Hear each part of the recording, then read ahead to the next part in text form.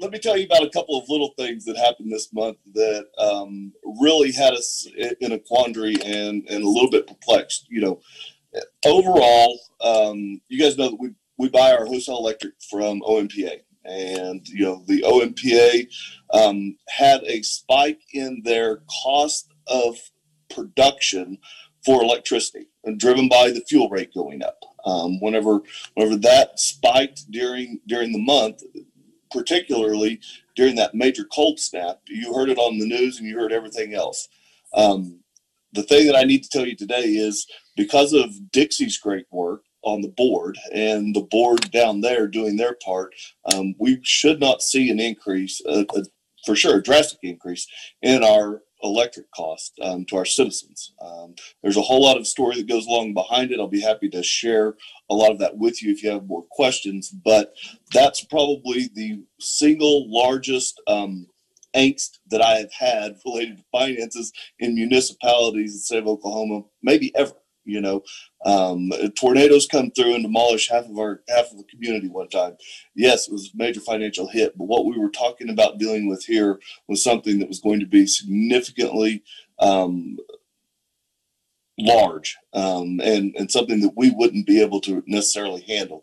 The wholesale cost of electric for a 2-day period potentially was going to cost as much as what we pay for 365 days of electricity.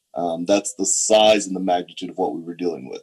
But like I said, it's been taken care of, and life is good. Russ, this is Jamie, and this probably isn't more of a question as much as just a thought of maybe there's a story here that we could get out to citizens in Perry.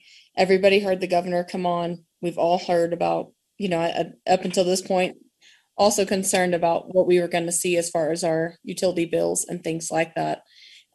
This is probably worth getting this out into the public eye and trying to do a positive story around it. Well, and I'm 100% with you. This may be the largest benefit of a municipal-owned electric system. Not having a 3 to 4%, 8 to 10% increase in our overall bill month in and month out due to those electricity pieces, that fuel cost. This is one of the points that we need to make, that throughout time and throughout the year, we'll see people, especially summertime when their rates or their utility bills are high, and they're wanting to talk about why we don't get our utilities from our electric from OG&E or some other source.